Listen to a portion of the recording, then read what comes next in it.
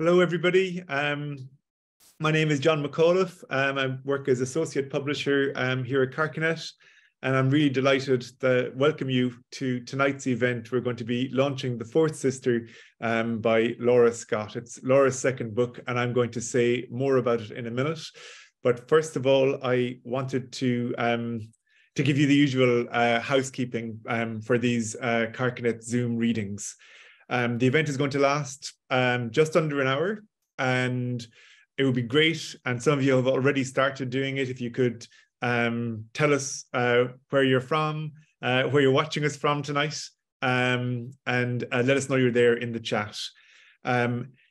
If you are using the chat, make sure that you set the default setting to everyone rather than just the hosts and panelists, so that everybody can see what it is you're saying. There's another little box in the bottom there, Q&A, and if you have questions for Laura, please drop your questions into the Q&A, and we'll pick those up after Laura and I have talked a little bit about the poems as well. During the readings, we're going to have the poems up on screen as well. And so you'll be able to watch and hear Laura reading, but also you'll be able to follow the poems on the page. And it's up to you which you want to make your main screen. So you can switch that around with your cursor at home.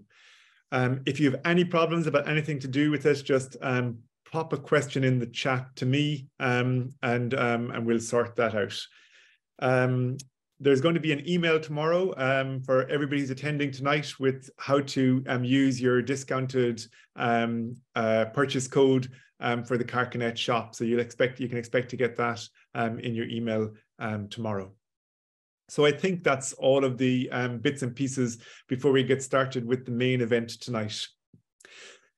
Laura Scott's first book, So Many Rooms, was one of the most well-received debuts of the last decade or so. It won the Seamus Heaney Prize, and it was welcomed by our friend Michael Simmons Roberts for having short lyrics on big canvases, poems which are mythic, ambitious, and richly engaging. Partly the scale that Michael observes in these poems of Laura's has to do with the audacity of the poems. And that audacity is just as evident in her wonderful new book. These poems possess a really uncanny ability to convince us that they have been and known where, to quote one of the poems, the myths are still soft when they leave your lips. In The Fourth Sisters, the vista and the scale remain ambitious and richly engaging. As you're about to hear, Laura returns to Russian fiction, to paintings, to Greek myth, as she thinks about sisterhood and about family. The poems do a lot more, though, than acknowledge the past. They think deeply about inheritance and about family. What they do suggests the ways in which the past, as in one poem's amazing image as a boring king, must be negotiated, reimagined, or even outlasted. One of the things I noticed about Laura's poems right from the get-go was the confident ease with which she threads together short and long sentences, and the amazing mastery of line as she winds those sentences across the page. And it's something you'll really be able to see tonight as you see the pages and hear her read the poems. This mastery and ease makes her a poet that I instinctively trust when I read her poems. And I suppose what I also love about the poems is their obvious preference for questions. I mean their interest in questions rather than in answers. Laura has drawn in a quotation from William Wordsworth, another poet who is no stranger to hard feelings and difficult situations. And it's an amazing touchstone of a quotation, and I'm going to ask her about it afterwards. But it's a touchstone her poems are true to, which sees the poet as upholder and preserver, carrying everywhere relationship and love. So I'm going to welcome Laura on to read from The Fourth Sister. Hello. Thank you so much for that lovely introduction, John. I'm going to start with 3 Chekhov poems.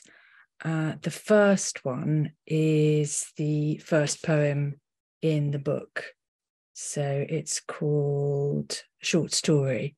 Where's the poem? There we go. Right.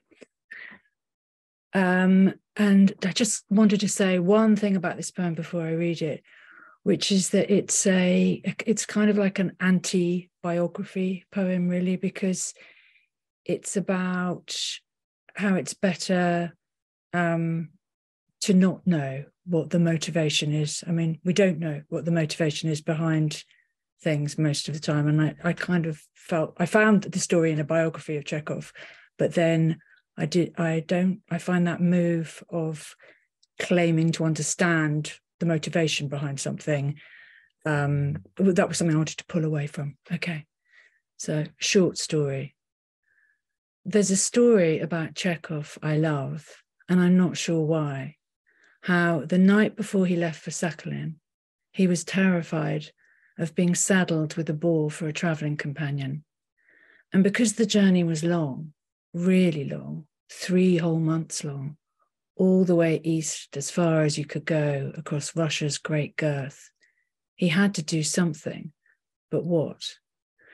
Lacking whatever that trait is, the one that would have allowed him to just say no, he put out a story instead, or rather urged a friend to unleash it discreetly and apparently reluctantly into the right circles, to let it be known that although everyone covered up for him, the famous writer was in fact a drunk and a swindler, a nihilist actually, and to crown it all in a final audacious swap, a bore. And if the truth were known, nobody in their right mind would want to sit next to him. And the story was so perfect, so balanced between telling and withholding, it worked. Okay. The next poem is a poem I wrote after I'd seen Rebecca Frecknell's production of The Three Sisters, which was really a bit stunning. And I was sitting right in the front row at the side of the stage. I so kind of wanted to go up, to be in the play. There was something about the way she did it anyway. And I kept thinking that sensation of being drawn in was something I wanted to write about. So this is the poem I wrote. To be one of them. To be a link in that necklace of sisters. To flit between them and forget sometimes which one I am, the oldest or the youngest or the one in between. To slide into their space and find my way into the room they spend so much time in, talking and talking. To feel the pattern in the threadbare rug under the sole of our black lace-up boots. Feel its colours fade and bleed as we pace up and down, flinging out our lines as if we were scattering seeds into the stalls before I flop down into a chair and sigh or maybe laugh. To watch the staircase fold and collapse under the weight of all our talked thoughts, piled up on each other like a litter of puppies scrambling for milk. To talk and talk, to slow life's ruin down by playing it backwards, and to love the sound of it, the note of longing seeping in and out of me and everyone around me in that room, on that stage, and in that theatre, and knowing that really that's all there is.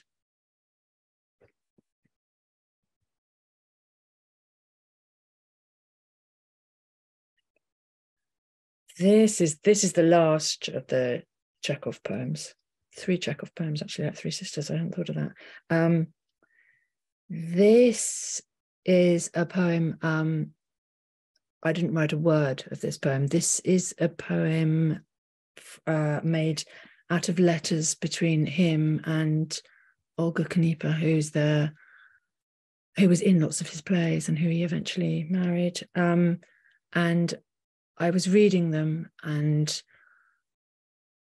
writing little bits of them out in notebooks because I didn't want to forget them.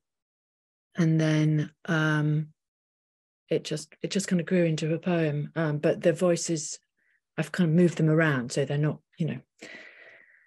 right. So I'll read it. Why are you silent? Another day and no letter from you. Life is so dreary without them. For the love of God, write, I'm waiting. I would like to write to you, but I can't. Write me a beautiful letter. Write what you feel. Write what you want, whatever your pen dictates. I can't think of anything new or interesting. Most of the time is boring, and boredom is useless and absurd. I live a stupid, absurd life. Oh, how tedious it is to live. Even more tedious to know the tedium is your own. Everything is as it was. I expect nothing. It's been raining quite stupidly for 2 days. The dampness here, the grey, lowering skies. Damp centipedes are climbing the walls. Frogs and baby crocodiles are playing in the garden.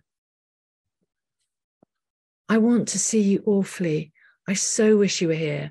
I would chat to you about joy and sorrow. I would set out a game of patience with nice torn cards.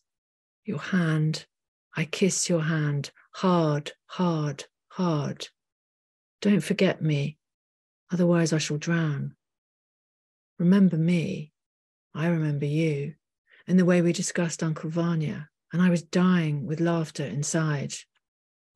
I took some powder, heroin, and I feel pleasantly calm. Do you love me? Do you believe me? Are you lonely without me? Do you eat well at dinner? Do you quarrel with your mother? Are you kind to Masha? Try and answer all my questions from now on. Write more about yourself. Tell me everything. I have nothing to offer. Oh yes, one thing. I caught 2 mice today. I just wanted to tell you I have such a strong desire to live a happy life. You're not laughing at me. You do understand.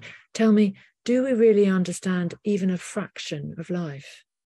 Write the essentials so there won't be 2 stamps on the envelope. I write appallingly, like a schoolgirl. I'm ashamed of my letters, terribly ashamed. There's nothing of me in them, nothing of my real self. Where are you? A century has passed without a letter from you. What does it mean? I really love it when you talk about things. Your sweet, glorious letters give me unusual pleasure. Come quickly. I want to see you. I'm swimming.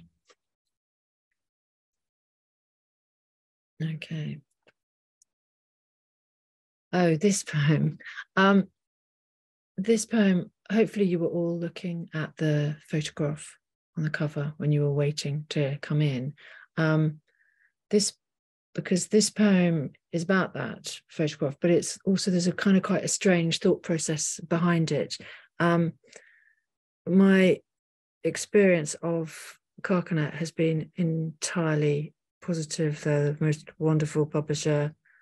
Like it says in the bag, I think they're the best publisher in the world. Doesn't it say that on the black bag? But anyway, everything, they've always been really lovely. But I suddenly got it into my head that they wouldn't let me have this photo on the cover. I don't know why. I just imagined that they'd say, no, you can't.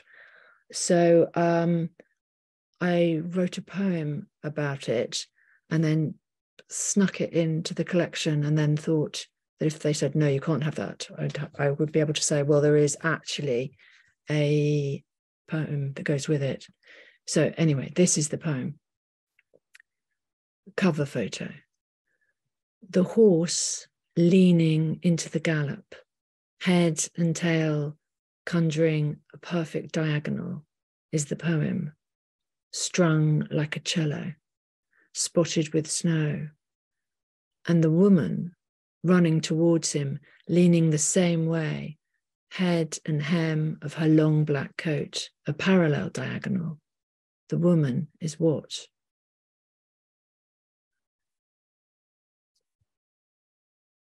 Right. This poem, Joy, this came out of a workshop that I did with Michael Simmons Roberts, and it was really brilliant. And we had to pick, it was about allegory and sort of obstruction, and we had to do an allegorical poem, and there had to be something that happened that was like an obstruction or something we had to negotiate, something that didn't work. So I picked Joy. So Joy. So there you were, laughing in the middle of all those people. I saw you when I pushed open the window to let the night in, saw how they surrounded you, how they wanted you, a bit of you, how they hung upon your words. So I left the party thrumming behind me and came out into the garden. How could I not? And as I got closer, I saw how the air thrilled around you, spinning and fizzing. And I so wanted to ask you how long you'd stay and whether I'd see you again. But I knew if I did, as soon as the words left my mouth, you'd think of leaving. So I drank you in instead and pointed to the end of the garden. And there was something about the way you turned, the line of your neck, perhaps, or the angle of your head, told me you'd come with me. So I asked, and you said, yes. So we peeled away from the others, but then the noise of the party got louder, and they were playing a song I could tell you loved, and the people rushed back to the house to dance, and you went with them. And who was I to stop you?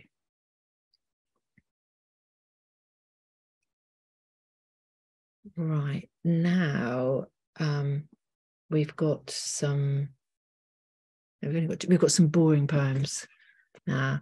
I'm quite interested in being bored in that state, but this poem, I think it's a strange kind of poem that it was unexpected when I wrote it.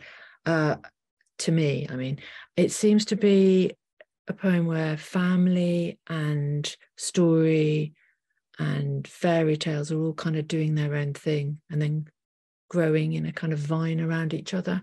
The Boring King.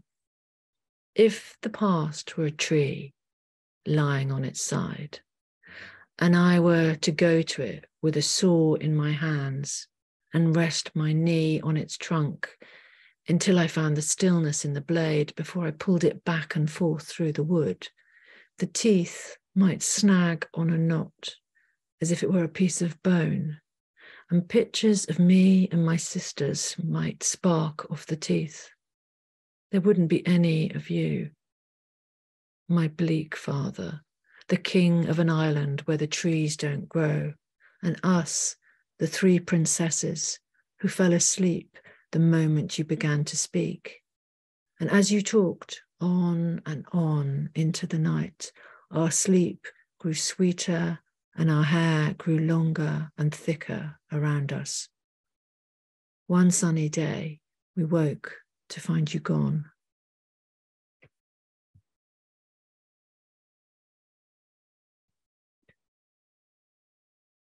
Now, this poem went into the collection really late, actually.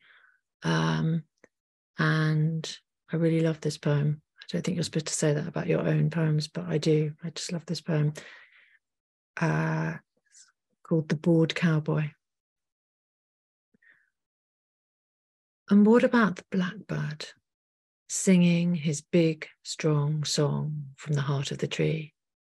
Let's go back to that, to how loud it was and how hidden he was.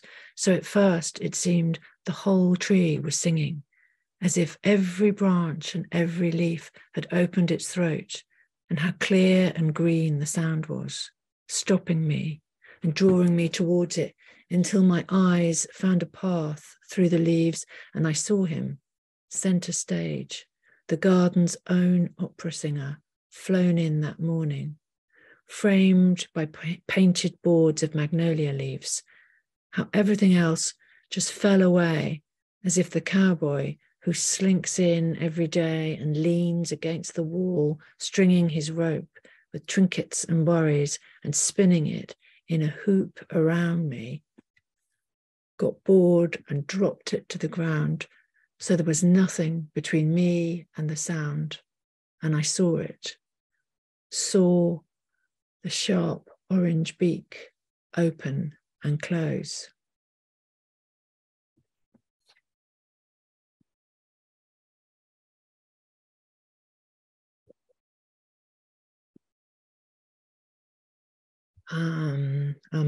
Right, the first sister.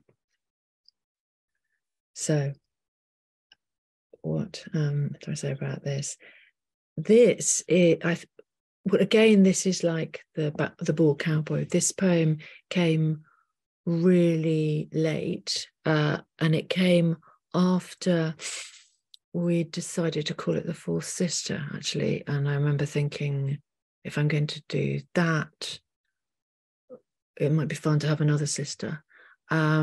So yeah, this is it, and it's one of those. I'm sort of sounding like there are a category of these of poems like this, but sort of strange, clear poems. And yeah, I think this is one of them. The First Sister. They can't remember who, but someone had said she was obtuse. None of them really knew what it meant, so it didn't brush her with its wings. It just floated off and left her untouched and undefined, balancing on the stair like a note that slipped off a stave. They loved her when she did that, when she stood still on one foot on the top stair, so full of purpose. But they hated her when she wandered off into one of the low-ceilinged attic rooms and reached up for the doorframe, her bent fingers looking for its ledge so she could swing back and forth as if the house had hands and they were pushing her.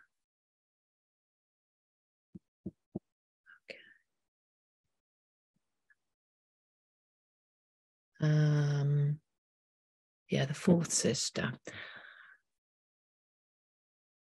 I don't know what to say about this poem, except that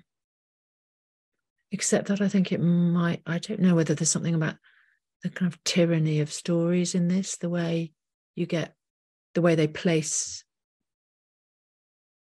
the way the sisters in a story are placed. The first one's like this, the second one's like this. So I think that was in my head when I wrote this. The Fourth Sister. Unsung, unrung, undone. Is that me? Oh God, is that me? Why do those three words toll so heavily in my head? Did someone slide into my room as I lay asleep like the old king in his orchard and pour them into the dark canals of my ears? All night they've coursed through me, mingled with my blood, swilled and sluiced their way into my heart. And now they're me and I'm them. Unsung, unrung, undone, uneverythinged. The fourth sister, the one who slips the story's collar.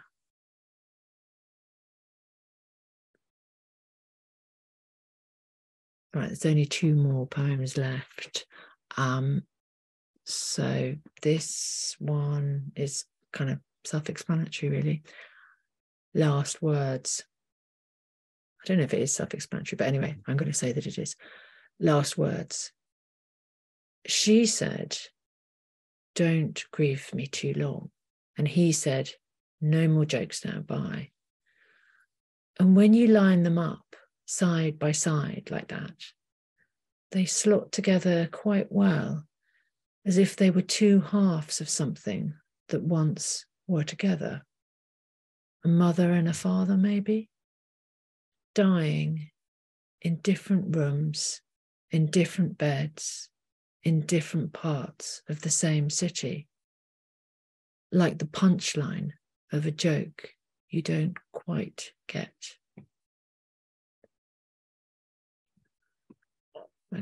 This is the last one. And this is, I don't know, I think this might be the oldest poem in the book. And because, and it's the last poem in the book as well, but because it's the oldest, it feels like I didn't write it. And I really like that. It's interesting to have a poem that feels like that. I think that's all I need to say about this one. Okay. These lines, all these lines to remember, all these lines you'll forget, the lines of birds forming and breaking, breaking and forming, breathing an imperfect V across the sky, and the lines that crease our palms, blown across our hands, heart lines, lifelines, folding and deepening, starring and intersecting, lines the palmist longs to see. And the lines that fissure and suture the skull, fusing plates of bone together to shield the yoke of brain. Rilke dreamt of playing them, of running a needle across their groove so he could hear those wavering lines scratch out their truth. All those lines, meandering, drawn by the same thing. All those lines to remember and lines to forget.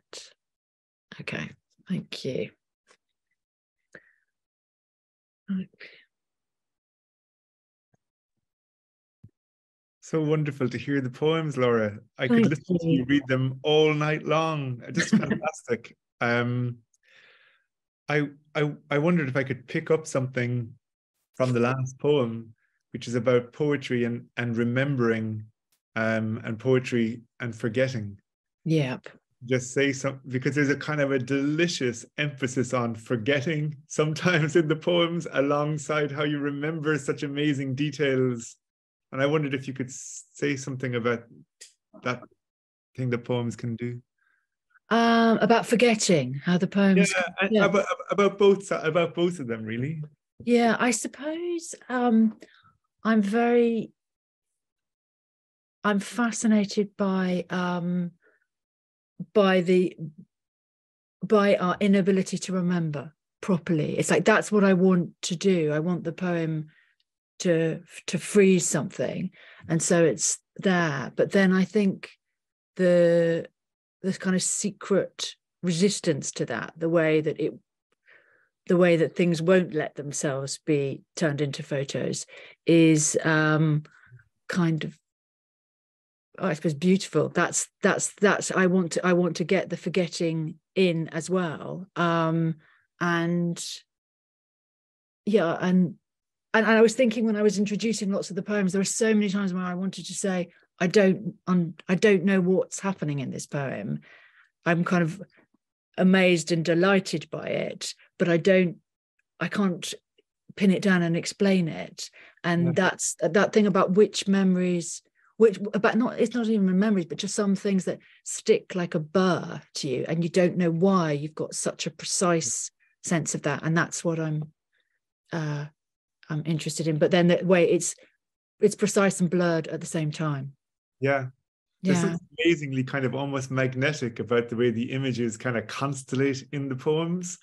And it just feels like that image of the birds sticking to you as you write is really lovely for that. Yeah, I mean, that's what I think I said something about that ages ago when I first got into New Poetries, but that's what those sorts of thoughts that you can't process, and you can't work out why they won't go. An image won't go, or a sound, and those I always want to kind of lay those out in poems. And I think poems like that kind of thing. It's like they kind of roll over and it'll go. Yeah. Now I'm going to ask you a question that I hate anybody ever asking anybody. I'm just because you've said this though, and it's about your process a little bit. My goodness. Okay. Sorry, but like, you know, so if you talk like in terms of how the images gather and about how they accumulate as you think about the poems, and it's interesting, you often mentioned as you're reading them there about how, well, this was the oldest poem in the book and this one's quite new. And I wonder if you could talk a little bit just about the individual poems and how they gather those images together. Yeah, I mean, I suppose I could say something about the new ones first, because I was thinking when I was doing my little kind of praise thing for Carcanet, which was far more clipped than I wanted it to be. One of the things that was really nice about working on The Fourth Sister was that I was working, you know, with Jazz on it, and there were a lot of, it felt like it wasn't settled. There were so many new ways that it could go. And I suppose I was aware that like The First Sister and The Bored Cowboy, those two poems, and Cover Story, the cover photo one, all of those were kind of much more nimble and fluid than the way I normally write poems. They came very quickly. And I think that was because I was so immersed in poems at that time. I was looking through them, changing little bits, working on sort of 3 or 4 at the same time. And that's, I love working like that. Yeah.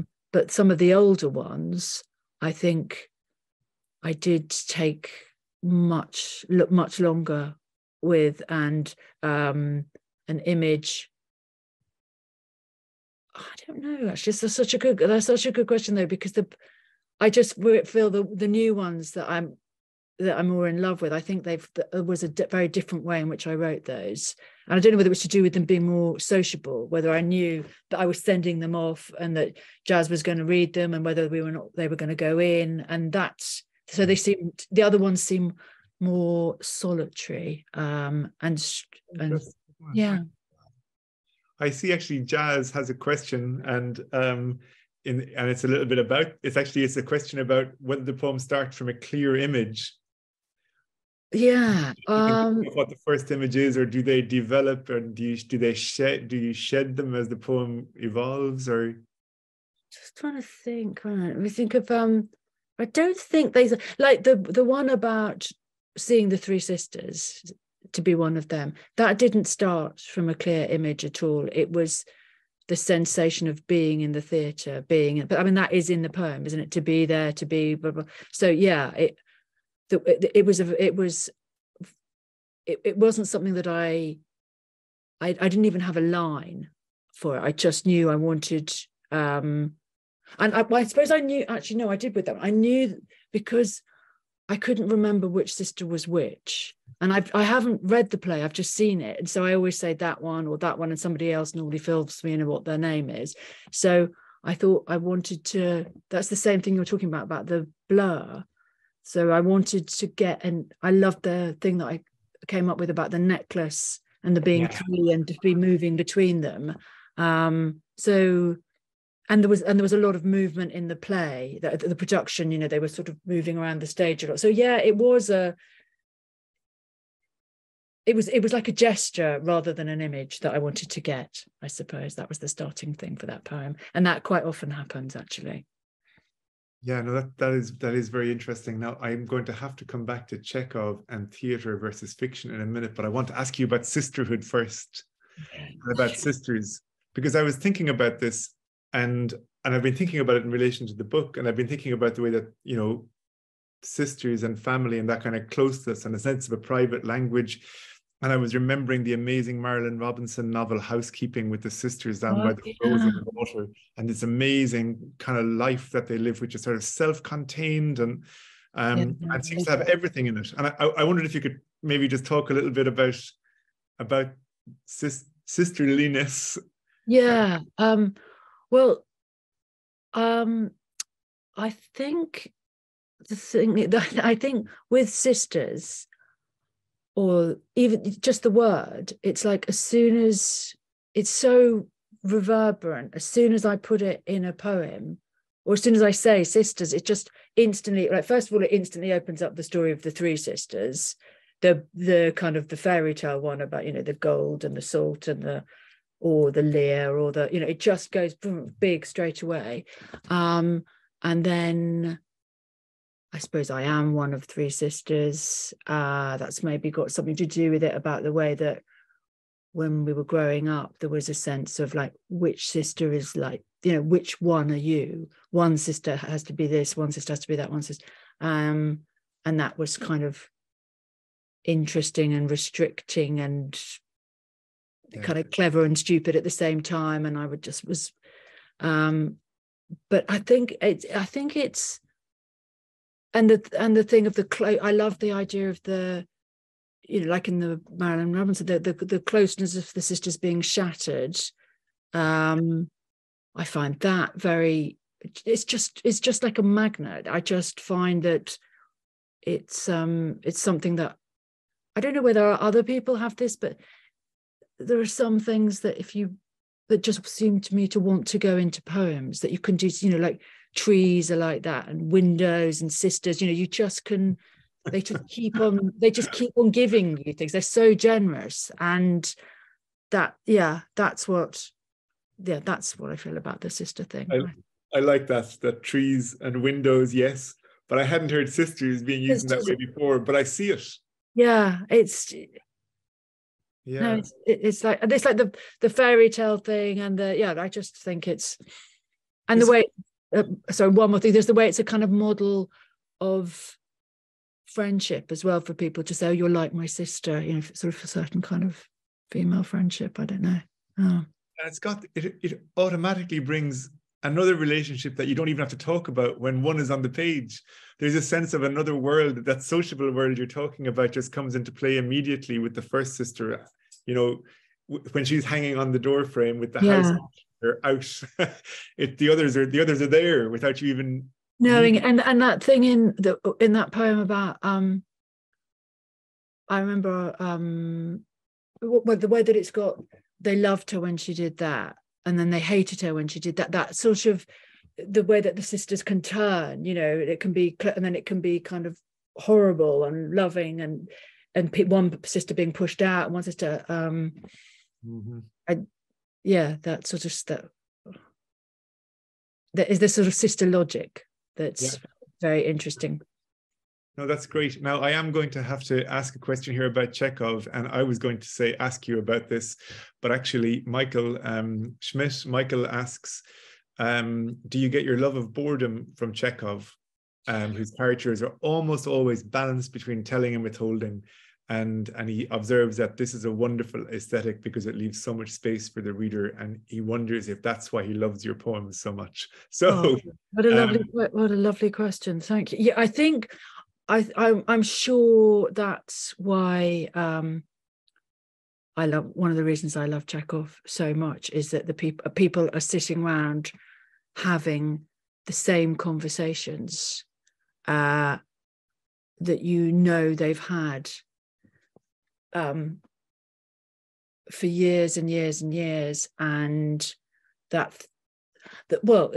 thing about boredom, it's so weird. I was thinking about it because on the, you know, when I had to write the blurb thing to go on the back of the book, I wanted to say something about how they were love poems kind of to time, about time. But then I thought, oh God, that's too big. There's so many, that's just, then I'll have to kind of back it up. But I was thinking, I think that the boredom that I'm interested that not interested in, I've just kind of zoomed in on it when I saw that Chekhov was doing it so well, is to do with the way that boredom slows time down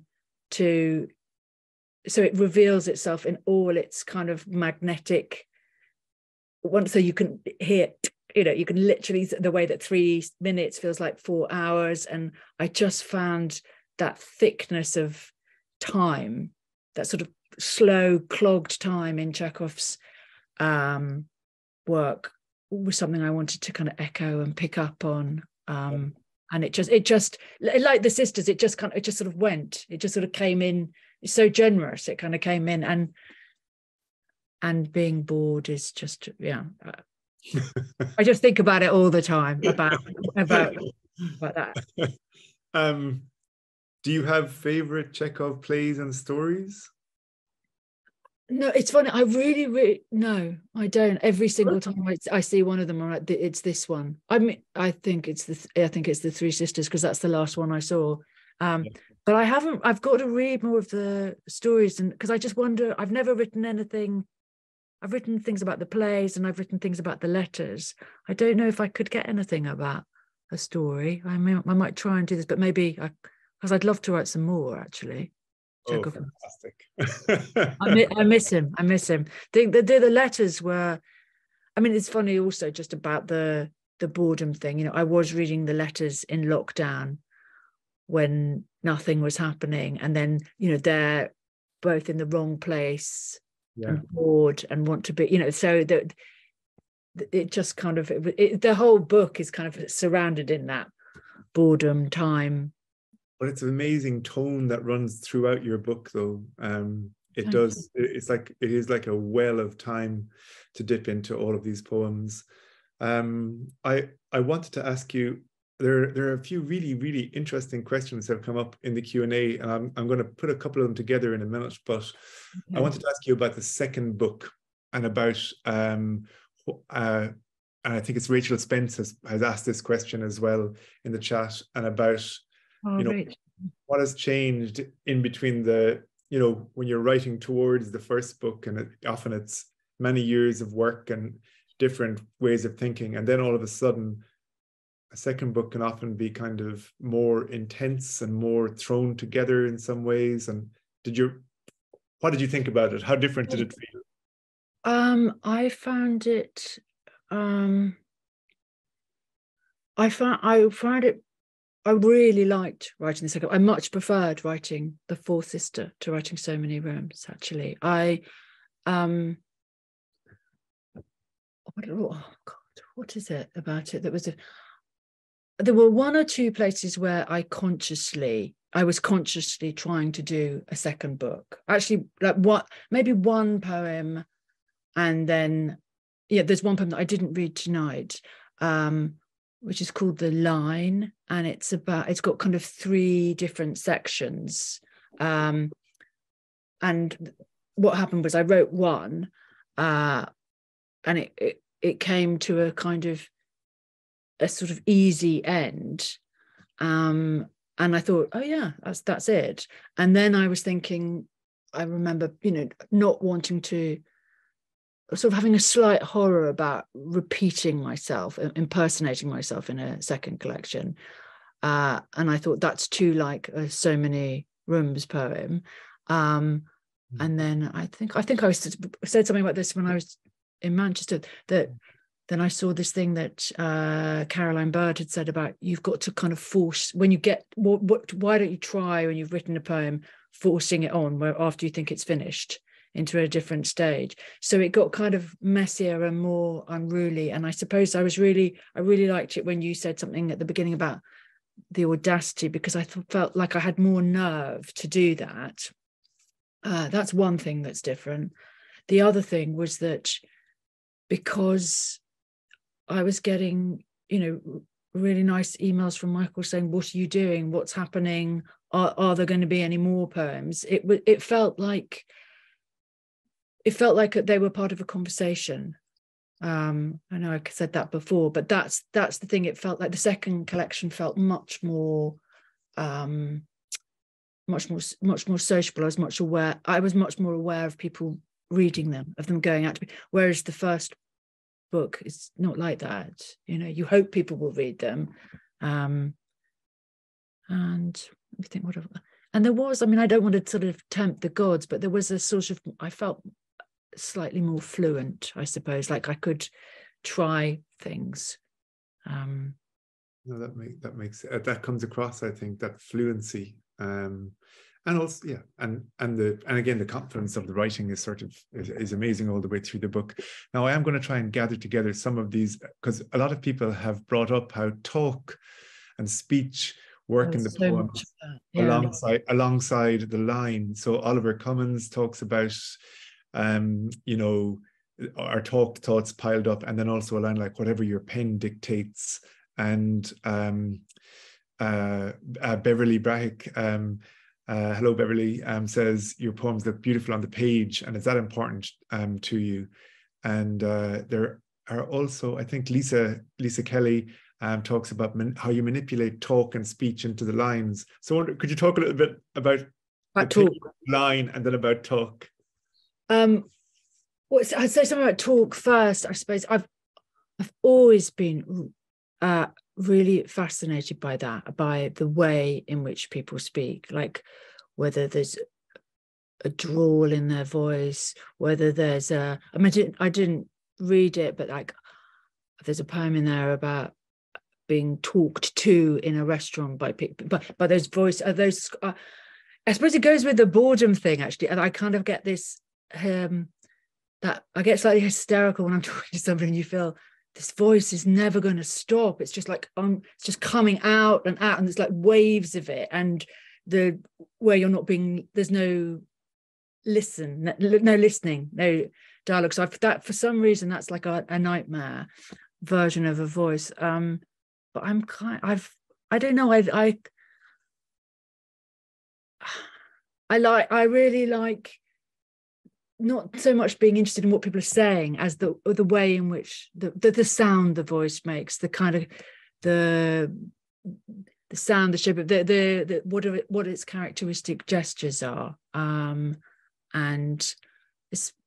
with Chekhov, you know, there's I can't remember who it is, but in one of the plays, it's not in Three, somebody just says, you know, Uncle, please just stop talking, because there's just, you know, going on. So and I like getting, and I love drawing about to go to the line thing and what the poems are. I love drawing a long drawly voice across lines. So I was just saying the negative things of a long voice. I also love them. I love that kind of languorous, voluble kind of quality. And it's funny, I was thinking, God, I hope I'm not turning into one of those voices that never stops talking. That was just something. But I was thinking about when I first started, who I read, and who I kind of thought, oh, I want to be able to do that. I want to be able to do that. And I remember really it feeling like a bit of a revelation. They're mostly all male. Those American long-lined, conversational, voluble, you know, like C.K. Williams and Tony Hoagland and those kind of poets. And where the voice can change, can correct itself in the middle of a line and say, no, not that, something else, but leave it in. That kind of sprawl. I love that. Yeah, I love that. And so I was like, oh, I want to be able to do that. So that's something that, yeah, I love to be able to turn it, or to get it to go over the line, to get it to run through the poem, I suppose. Yeah, not just a line, but just to sort of animate somebody else's voice in a poem. Yeah. Well, that poem Joy, you know, where it looks like they're going to leave together and then he goes back. Yeah.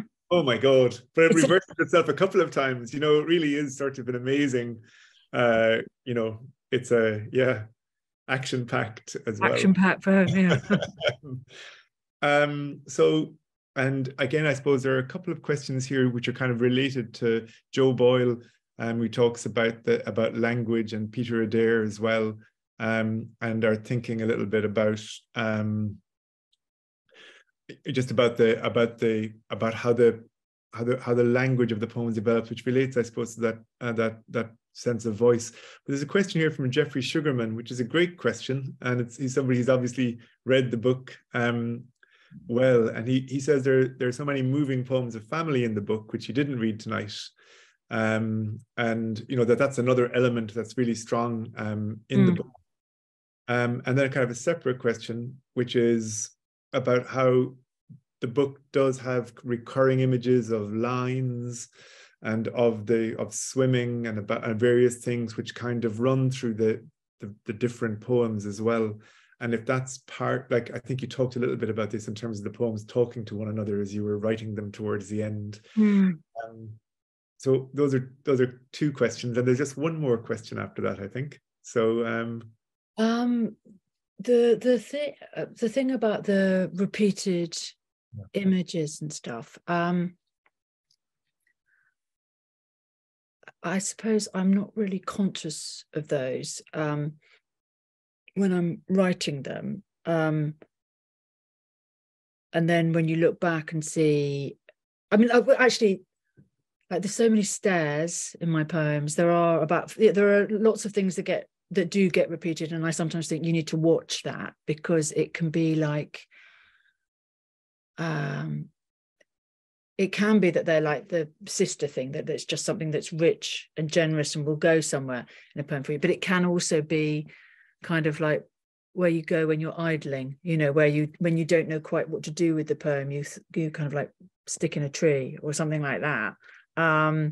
So it was weird when I sent them off to you guys. I was sort of looking at it and thinking, God, there's so many. I didn't realize there was so much about talk in there, and so much talking into the night. And I was thinking, God, I should have taken a few talkings out. But actually, I think the stuff that comes around the back of you and gets in like that is good. Yeah. And the family thing, the thing about the poems being about family, that I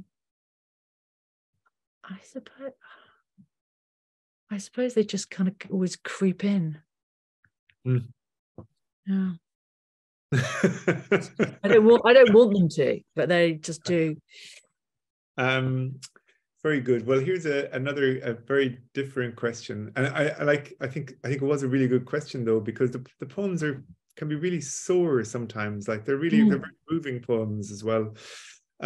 So this is Robin Marsack, and Robin's question is about the writing of the poems as a sort of a self-delighting activity, and just, you know, how you read them, and the obvious pleasure there is, and for us as readers, and how they turn out, and the pleasure you take in them in performance. And if you could talk about that. And Robin points out this is really unusual, because most poets, she doesn't say this, but I think what she means is they're also mopey. That's so funny, because that's what so many people, not so many, one person in my family, my daughter, has said, that so many of my poems are mopey, and I think that's not true, actually. But it's like it is a fear. But no, I do find them, delightful is exactly the word. I just think I quite often, I mean, it's like when I said that about the Bored Cowboy, I was thinking, can I say I love my own poem? You know, you should just let. But it feels like this. I can't believe that I've made something that's like that has, because that really was a day that I was bored and time was going, that, you know, ticking thick and slowly. And then there was this bird. And when I look at that poem, I think, God, I've got that in those lines, and the shape of it's beautiful. And I can't believe that. I feel delighted, because I can't quite believe that I did that. Yeah. You know, that's the thing. And it would be sort of fake modesty to say, oh yeah, it's all right. I think it's a gorgeous poem. Everybody needs to have that poem. No, stop. I've got to I'm getting tired now, but I just love that poem, and I love and I still kind of can't believe that I can write poems. It's the only thing. I think it's clear as well from all of the great comments and things that are coming through in the chat that everybody else loves the poems too, Laura. So it's so great. And again, here's the beautiful book. And so I think we might call it a night. Well, it's a night. Thank you so much, Laura. Thank you so much. Thank you so much. It's been such fun, actually. Yeah. And I'm just going to remind everybody that you're going to get an email. Oh, actually, and Lucy, hello, Lucy, is after popping into the chat the link for you to be able to buy to be able to buy the book as well, not just for yourself, but for your friends to treat them, and your sisters maybe, as well. Maybe. And we have a little break before our next reading now, and that's going to be with Kit Fan, who's really wonderful.